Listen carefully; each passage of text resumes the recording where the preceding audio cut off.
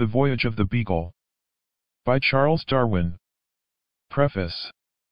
I have stated in the preface to the first edition of this work, and in the Zoology of the Voyage of the Beagle, that it was in consequence of a wish expressed by Captain Fitzroy, of having some scientific person on board, accompanied by an offer from him of giving up part of his own accommodations, that I volunteered my services, which received, through the kindness of the hydrographer, Captain Beaufort, the sanction of the Lords of the Admiralty. As I feel that the opportunities which I enjoyed of studying the natural history of the different countries we visited, have been wholly due to Captain Fitzroy, I hope I may here be permitted to repeat my expression of gratitude to him, and to add that, during the 5 years we were together, I received from him the most cordial friendship and steady assistance. Both to Captain Fitzroy and to all the officers of the Beagle I shall ever feel most thankful for the undeviating kindness with which I was treated during our long voyage. This volume contains, in the form of a journal, a history of our voyage, and a sketch of those observations in natural history and geology, which I think will possess some interest for the general reader. I have in this edition largely condensed and corrected some parts, and have added a little to others, in order to render the volume more fitted for popular reading, but I trust that naturalists will remember, that they must refer for details to the larger publications which comprise the scientific results of the expedition. The Zoology of the Voyage of the Beagle includes an account of the fossil Mammalia, by Professor Owen, of the living Mammalia, by Mr. Waterhouse, of the birds, by Mr. Gould, of the fish, by the Reverend L. Jennings, and of the reptiles, by Mr. Bell. I have appended to the descriptions of each species an account of its habits and range. These works, which I owe to the high talents and disinterested zeal of the above distinguished authors, could not have been undertaken, had it not been for the liberality of the Lords Commissioners of Her Majesty's Treasury, who, through the representation of the Right Honourable the Chancellor of the Exchequer, have been pleased to grant a sum of £1,000 towards defraying part of the expenses of publication. I have myself published separate volumes on the structure and distribution of coral reefs, on the volcanic islands visited during the voyage of the Beagle, and on the geology of South America. The 6th volume of the Geological Transactions contains 2 papers of mine on the erratic boulders and volcanic phenomena of South America. Messrs. Waterhouse, Walker, Newman, and White, have published several able papers on the insects which were collected, and I trust that many others will hereafter follow. The plants from the southern parts of America will be given by Dr. J. Hooker, in his great work on the botany of the southern hemisphere. The flora of the Galapagos archipelago is the subject of a separate memoir by him, in the Linnean Transactions. The Reverend Professor Henslow has published a list of the plants collected by me at the Keeling Islands, and the Reverend J. M. Berkeley has described my cryptogamic plants. I shall have the pleasure of acknowledging the great assistance which I have received from several other naturalists, in the course of this and my other works, but I must be here allowed to return my most sincere thanks to the Reverend Professor Henslow, who, when I was an undergraduate at Cambridge, was one chief means of giving me a taste for natural history, who, during my absence, took charge of the collections I sent home, and by his correspondence directed my endeavors, and who, since my return, has constantly rendered me every assistance which the kindest friend could offer. Down, Bromley, Kent, June 9, 1845. Chapter 1. St. Iago Cape de Verde Islands. After having been twice driven back by heavy southwestern gales, Her Majesty's ship Beagle, a 10-gun brig, under the command of Captain Fitzroy, R. North, sailed from Devonport on the 27th of December, 1831. The object of the expedition was to complete the survey of Patagonia and Tierra del Fuego, commenced under Captain King in 1826–1830, to survey the shores of Chile, Peru, and of some islands in the Pacific, and to carry a chain of chronometrical measurements round the world. On the 6th of January we reached Tenerife, but were prevented landing, by fears of our bringing the cholera, The next morning we saw the sun rise behind the rugged outline of the Grand Canary Island, and suddenly illuminate the peak of Tenerife, whilst the lower parts were veiled in fleecy clouds. This was the first of many delightful days never to be forgotten. On the 16th of January, 1832, we anchored at Porto Praya, in St. Iago, the chief island of the Cape de Verde archipelago. The neighborhood of Porto Praya, viewed from the sea, wears a desolate aspect.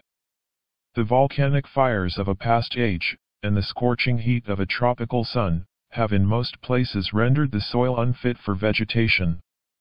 The country rises in successive steps of tableland, interspersed with some truncate conical hills, and the horizon is bounded by an irregular chain of more lofty mountains.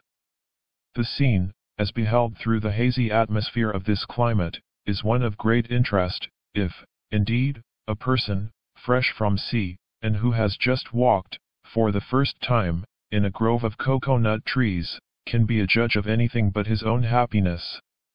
The island would generally be considered as very uninteresting, but to anyone accustomed only to an English landscape, the novel aspect of an utterly sterile land possesses a grandeur which more vegetation might spoil. A single green leaf can scarcely be discovered over wide tracts of the lava plains, yet flocks of goats, together with a few cows, contrive to exist. It rains very seldom, but during a short portion of the year heavy torrents fall, and immediately afterwards a light vegetation springs out of every crevice. This soon withers, and upon such naturally formed hay the animals live. It had not now rained for an entire year. When the island was discovered, the immediate neighborhood of Porto Praya was clothed with trees, the reckless destruction of which has cost here, as at St. Helena, and at some of the Canary Islands, almost entire sterility. The broad, flat-bottomed valleys, many of which serve during a few days only in the season as watercourses, are clothed with thickets of leafless bushes. Few living creatures inhabit these valleys. The commonest bird is a kingfisher, which tamely sits on the branches of the castor oil plant, and thence darts on grasshoppers and lizards. It is brightly colored, but not so beautiful as the European species, in its flight, manners, and place of habitation, which is generally in the driest valley. There is also a wide difference. One day, 2 of the officers and myself rode to Ribeira Grande, a village a few miles eastward of Porto Praya. Until we reached the valley of St. Martin, the country presented its usual dull brown appearance, but here, a very small rill of water produces a most refreshing margin of luxuriant vegetation. In the course of an hour we arrived at Ribeira Grande, and were surprised at the sight of a large ruined fort and cathedral. This little town, before its harbor was filled up, was the principal place in the island. It now presents a melancholy, but very picturesque appearance. Having procured a black padre for a guide, and a Spaniard who had served in the Peninsular War as an interpreter, we visited a collection of buildings, of which an ancient church formed the principal part. It is here the governors and captain-generals of the islands have been buried. Some of the tombstones recorded dates of the 16th century. The heraldic ornaments were the only things in this retired place that reminded us of Europe. The church or chapel formed one side of a quadrangle, in the middle of which a large clump of bananas were growing. On another side was a hospital, containing about a dozen miserable-looking inmates. We returned to the venda to eat our dinners. A considerable number of men, women, and children, all as black as jet, collected to watch us. Our companions were extremely merry, and everything we said or did was followed by their hearty laughter. Before leaving the town we visited the cathedral. It does not appear so rich as the smaller church, but boasts of a little organ, which sent forth singularly inharmonious cries. We presented the black priest with a few shillings, and the Spaniard, patting him on the head, said, with much candor, he thought his color made no great difference. We then returned, as fast as the ponies would go, to Porto Praya. Another day we rode to the village of St. Domingo, situated near the center of the island. On a small plain which we crossed, a few stunted acacias were growing, their tops had been bent by the steady trade wind, in a singular manner, some of them even at right angles to their trunks. The direction of the branches was exactly northeast by north, and southwest by south, and these natural veins must indicate the prevailing direction of the force of the trade wind. The traveling had made so little impression on the barren soil, that we here missed our track, and took that to Fuentes. This we did not find out till we arrived there, and we were afterwards glad of our mistake. Fuentes is a pretty village, with a small stream, and everything appeared to prosper well, excepting, indeed, that which ought to do so most its inhabitants. The black children, completely naked, and looking very wretched, were carrying bundles of firewood half as big as their own bodies. Near Fuentes we saw a large flock of guinea fowl, probably 50 or 60 in number. They were extremely wary, and could not be approached. They avoided us, like partridges on a rainy day in September, running with their heads cocked up, and if pursued, they readily took to the wing. The scenery of St. Domingo possesses a beauty totally unexpected, from the prevalent gloomy character of the rest of the island. The village is situated at the bottom of a valley, bounded by lofty and jagged walls of stratified lava. The black rocks afford a most striking contrast with the bright green vegetation, which follows the banks of a little stream of clear water. It happened to be a grand feast day, and the village was full of people. On our return we overtook a party of about 20 young black girls, dressed in excellent taste, their black skins and snow-white linen being set off by colored turbans and large shawls. As soon as we approached near, they suddenly all turned round, and covering the path with their shawls, sung with great energy a wild song, beating time with their hands upon their legs.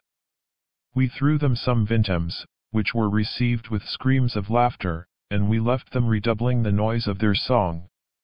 One morning the view was singularly clear, the distant mountains being projected with the sharpest outline on a heavy bank of dark blue clouds. Judging from the appearance, and from similar cases in England, I supposed that the air was saturated with moisture. The fact, however, turned out quite the contrary. The hygrometer gave a difference of 29.6 degrees, between the temperature of the air, and the point at which dew was precipitated. This difference was nearly double that which I had observed on the previous mornings. This unusual degree of atmospheric dryness was accompanied by continual flashes of lightning. Is it not an uncommon case, thus to find a remarkable degree of aerial transparency with such a state of weather? Generally the atmosphere is hazy, and this is caused by the falling of impalpably fine dust, which was found to have slightly injured the astronomical instruments. The morning before we anchored at Porto Praya, I collected a little packet of this brown-colored fine dust, which appeared to have been filtered from the wind by the gauze of the vane at the masthead. Mr. Lyell has also given me 4 packets of dust which fell on a vessel a few hundred miles northward of these islands.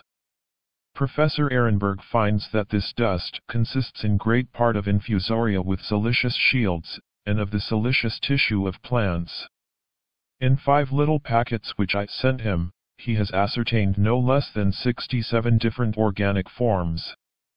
The infusoria, with the exception of 2 marine species, are all inhabitants of fresh water.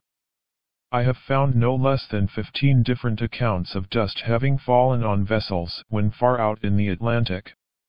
From the direction of the wind whenever it has fallen, and from its having always fallen during those months when the harmattan is known to raise clouds of dust high into the atmosphere, we may feel sure that it all comes from Africa. It is, however, a very singular fact, that, although Professor Ehrenberg knows many species of infusoria peculiar to Africa, he finds none of these in the dust which I sent him. On the other hand, he finds in it 2 species which hitherto he knows as living only in South America. The dust falls in such quantities as to dirty everything on board, and to hurt people's eyes. Vessels even have run on shore owing to the obscurity of the atmosphere. It has often fallen on ships when several hundred, and even more than 1,000 miles from the coast of Africa, and at points 1,600 miles distant in a north and south direction. In some dust which was collected on a vessel 300 miles from the land, I was much surprised to find particles of stone above the thousandth of an inch square, mixed with finer matter. After this fact, one need not be surprised at the diffusion of the far lighter and smaller sporules of cryptogamic plants. The geology of this island is the most interesting part of its natural history.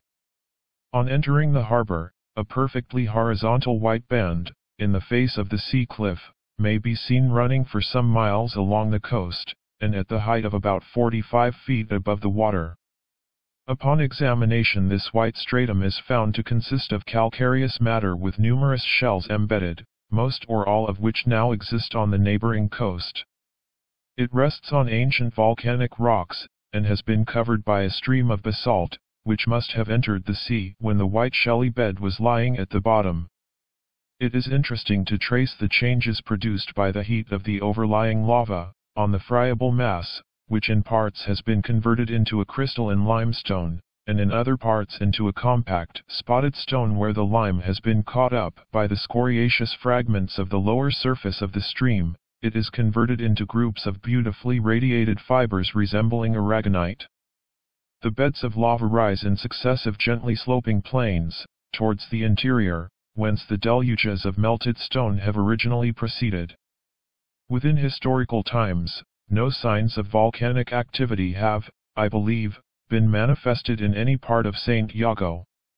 Even the form of a crater can but rarely be discovered on the summits of the many red cindery hills, yet the more recent streams can be distinguished on the coast, forming lines of cliffs of less height, but stretching out in advance of those belonging to an older series, the height of the cliffs thus affording a rude measure of the age of the streams. During our stay, I observed the habits of some marine animals. A large aplysia is very common. This sea slug is about 5 inches long, and is of a dirty yellowish color veined with purple. On each side of the lower surface, or foot, there is a broad membrane, which appears sometimes to act as a ventilator, in causing a current of water to flow over the dorsal bronchia or lungs. It feeds on the delicate seaweeds which grow among the stones in muddy and shallow water, and I found in its stomach several small pebbles, as in the gizzard of a bird. This slug, when disturbed, emits a very fine purplish-red fluid, which stains the water for the space of a foot around.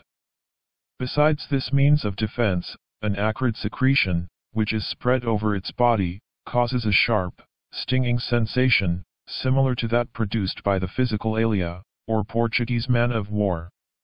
I was much interested, on several occasions, by watching the habits of an octopus, or cuttlefish. Although common in the pools of water left by the retiring tide, these animals were not easily caught. By means of their long arms and suckers, they could drag their bodies into very narrow crevices, and when thus fixed, it required great force to remove them. At other times they darted tail first, with the rapidity of an arrow, from one side of the pool to the other, at the same instant discoloring the water with a dark chestnut-brown ink. These animals also escape detection by a very extraordinary, chameleon-like power of changing their color. They appear to vary their tints according to the nature of the ground over which they pass. When in deep water, their general shade was brownish-purple, but when placed on the land, or in shallow water, this dark tint changed into one of a yellowish-green. The color, examined more carefully, was a French gray, with numerous minute spots of bright yellow. The former of these varied in intensity, the latter entirely disappeared and appeared again by turns. These changes were effected in such a manner, that clouds, varying in tint between a hyacinth red and a chestnut brown, were continually passing over the body. Any part, being subjected to a slight shock of galvanism, became almost black. A similar effect, but in a less degree, was produced by scratching the skin with a needle.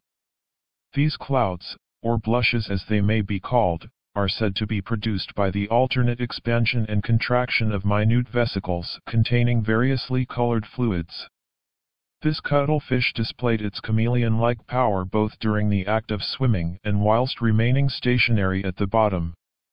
I was much amused by the various arts to escape detection used by one individual, which seemed fully aware that I was watching it. Remaining for a time motionless, it would then stealthily advance an inch or two, like a cat after a mouse, sometimes changing its color. It thus proceeded, till having gained a deeper part, it darted away, leaving a dusky train of ink to hide the hole into which it had crawled. While looking for marine animals, with my head about 2 feet above the rocky shore, I was more than once saluted by a jet of water, accompanied by a slight grating noise. At first I could not think what it was, but afterwards I found out that it was this cuttlefish, which, though concealed in a hole, thus often led me to its discovery. That it possesses the power of ejecting water there is no doubt, and it appeared to me that it could certainly take good aim by directing the tube or siphon on the underside of its body.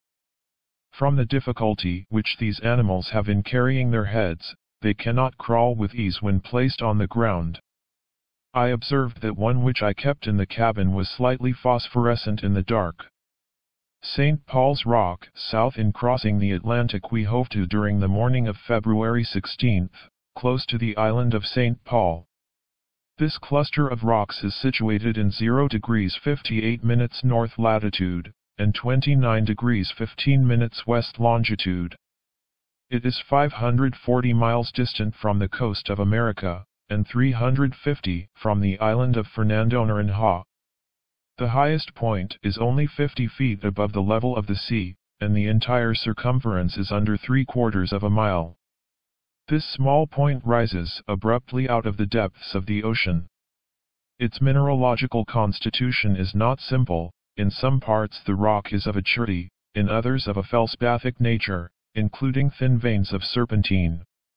It is a remarkable fact, that all the many small islands, lying far from any continent, in the Pacific, Indian, and Atlantic Oceans, with the exception of the Seychelles and this little point of rock, are, I believe, composed either of coral or of erupted matter.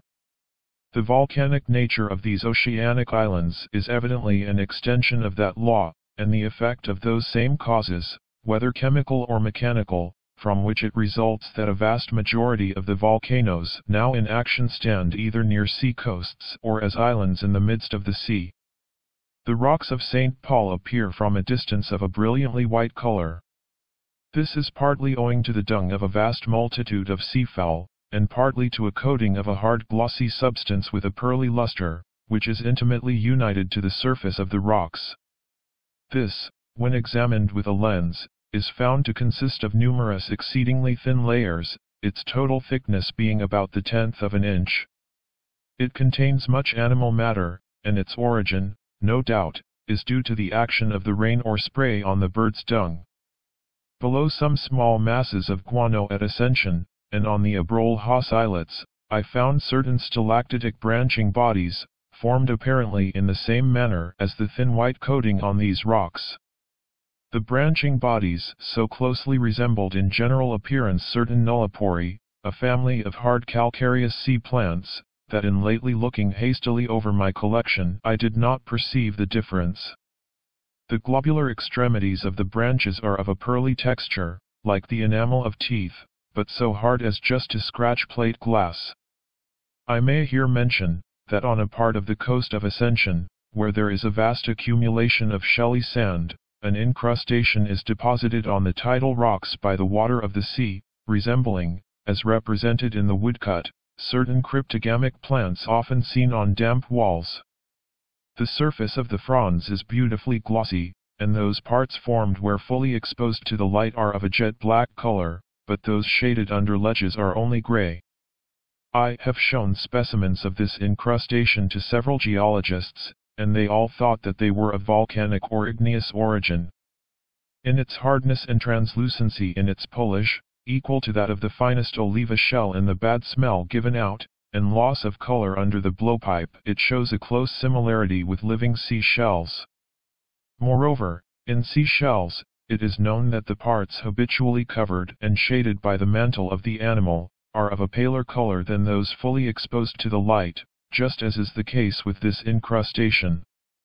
When we remember that lime, either as a phosphate or carbonate, enters into the composition of the hard parts, such as bones and shells, of all living animals, it is an interesting physiological fact to find substances harder than the enamel of teeth, and colored surfaces as well polished as those of a fresh shell, reformed through inorganic means from dead organic matter, mocking, also, in shape, some of the lower vegetable productions.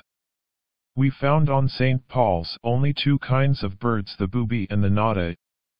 The former is a species of gannet, and the latter a tern. Both are of a tame and stupid disposition, and are so unaccustomed to visitors, that I could have killed any number of them with my geological hammer. The booby lays her eggs on the bare rock, but the tern makes a very simple nest with seaweed. By the side of many of these nests a small flying fish was placed, which I suppose had been brought by the male bird for its partner. It was amusing to watch how quickly a large and active crab, Graspus, which inhabits the crevices of the rock, stole the fish from the side of the nest, as soon as we had disturbed the parent birds. Sir West Simons, one of the few persons who have landed here, informs me that he saw the crabs dragging even the young birds out of their nests, and devouring them. Not a single plant, not even a lichen, grows on this islet, yet it is inhabited by several insects and spiders. The following list completes, I believe, the terrestrial fauna: a fly living on the booby, and a tick which must have come here as a parasite on the birds, a small brown moth, belonging to a genus that feeds on feathers, a beetle and a woodlouse from beneath the dung, and lastly, numerous spiders, which I suppose prey on these small attendants and scavengers of the waterfowl. The often repeated description of the stately palm and other noble tropical plants, then birds, and lastly man, taking possession of the coral islets as soon as formed, in the Pacific, is probably not correct. I fear it destroys the poetry of this story, that feather and dirt-feeding and parasitic insects and spiders should be the first inhabitants of newly formed oceanic land. The smallest rock in the tropical seas, by giving a foundation for the growth of innumerable kinds of seaweed and compound animals, supports likewise a large number of fish. The sharks and the seamen in the boats maintained a constant struggle which should secure the greater share of the prey caught by the fishing lines. I have heard that a rock near the Bermudas, lying many miles out at sea, and at a considerable depth, was first discovered by the circumstance of fish having been observed in the neighborhood. Fernando Noronha, February 20th, as far as I was enabled to observe, during the few hours we stayed at this place, the constitution of the island is volcanic, but probably not of a recent date. The most remarkable feature is a conical hill, about 1,000 feet high, the upper part of which is exceedingly steep, and on one side overhangs its base. The rock is phonolite, and is divided into irregular columns. On viewing one of these isolated masses, at first one is inclined to believe that it has been suddenly pushed up in a semi-fluid state. At St. Helena, however, I ascertained that some pinnacles, of a nearly similar figure and constitution, had been formed by the injection of melted rock into yielding strata, which thus had formed the molds for these gigantic obelisks. The whole island is covered with wood, but from the dryness of the climate there is no appearance of luxuriance. Halfway up the mountain, some great masses of the columnar rock, shaded by laurel-like trees, and ornamented by others covered with fine pink flowers but without a single leaf, gave a pleasing effect to the nearer parts of the scenery.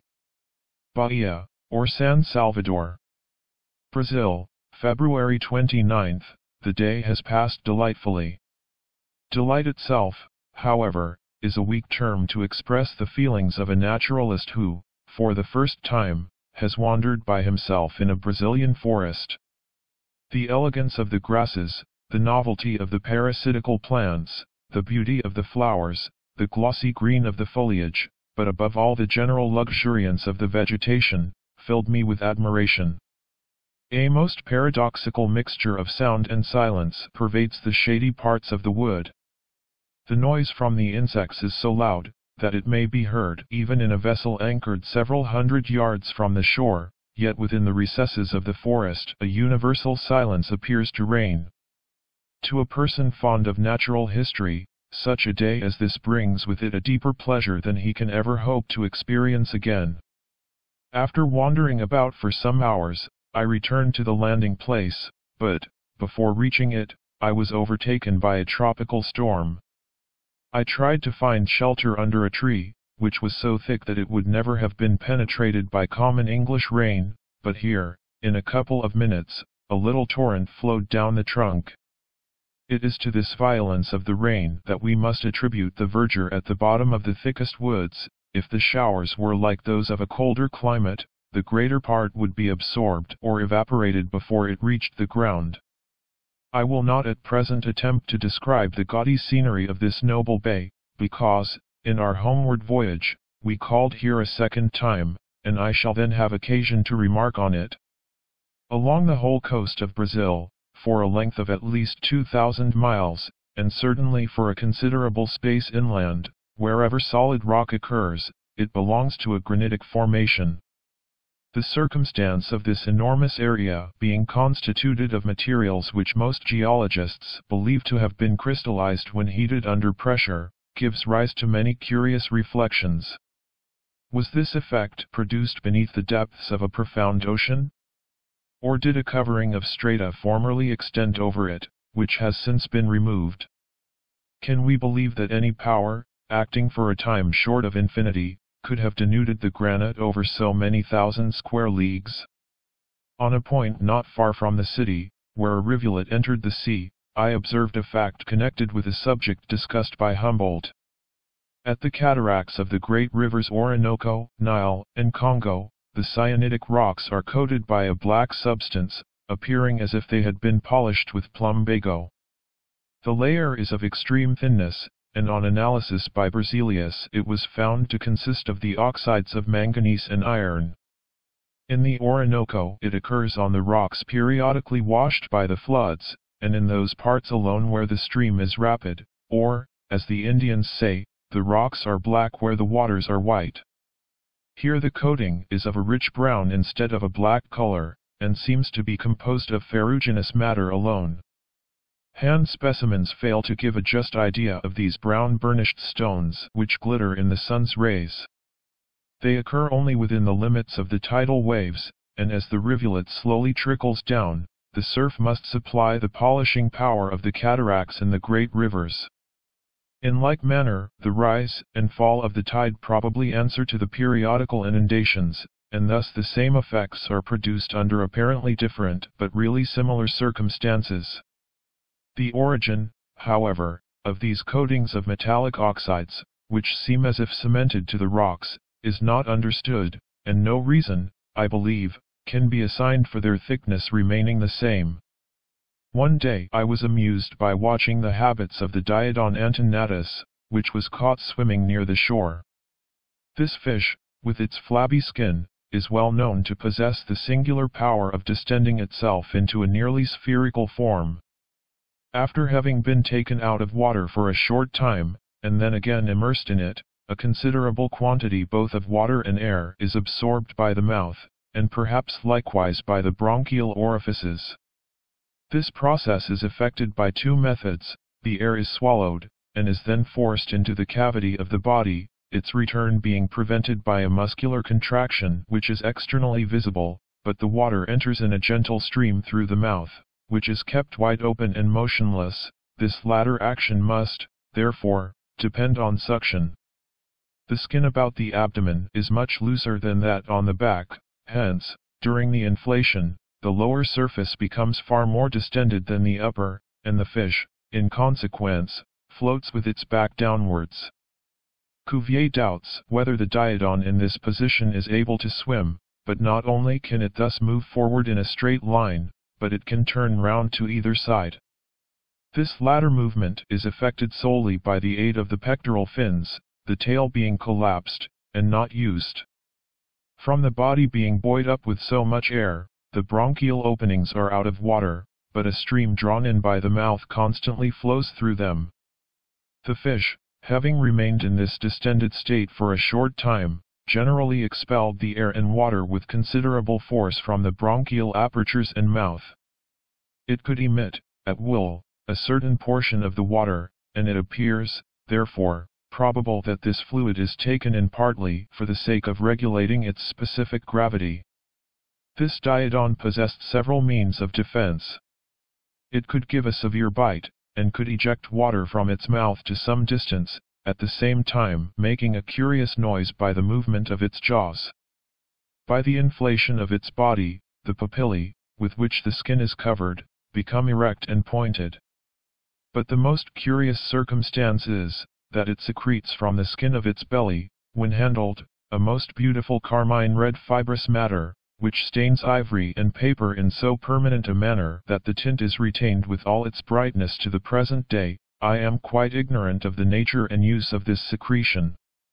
I have heard from Dr. Allen of Forres, that he has frequently found a diodon, floating alive and distended, in the stomach of the shark, and that on several occasions he has known it eat its way, not only through the coats of the stomach, but through the sides of the monster, which has thus been killed. Who would ever have imagined that a little soft fish could have destroyed the great and savage shark? March 18th. We sailed from Bahia. A few days afterwards, when not far distant from the Abrolhos Islets, my attention was called to a reddish-brown appearance in the sea. The whole surface of the water, as it appeared under a weak lens, seemed as if covered by chopped bits of hay, with their ends jagged. These are minute cylindrical confervae, in bundles or rafts of from 20 to 60 in each. Mr. Berkeley informs me that they are the same species with that found over large spaces in the Red Sea, and whence its name of Red Sea is derived. Their numbers must be infinite. The ship passed through several bands of them, one of which was about 10 yards wide, and, judging from the mud-like color of the water, at least 2.5 miles long. In almost every long voyage some account is given of these confervae. They appear especially common in the sea near Australia, and off Cape Leeuwin I found an allied but smaller and apparently different species. Captain Cook, in his third voyage, remarks, that the sailors gave to this appearance the name of sea sawdust. Near Keeling Atoll, in the Indian Ocean, I observed many little masses of confervae a few inches square, consisting of long cylindrical threads of excessive thinness, so as to be barely visible to the naked eye, mingled with other rather larger bodies, finely conical at both ends. 2 of these are shown in the woodcut united together.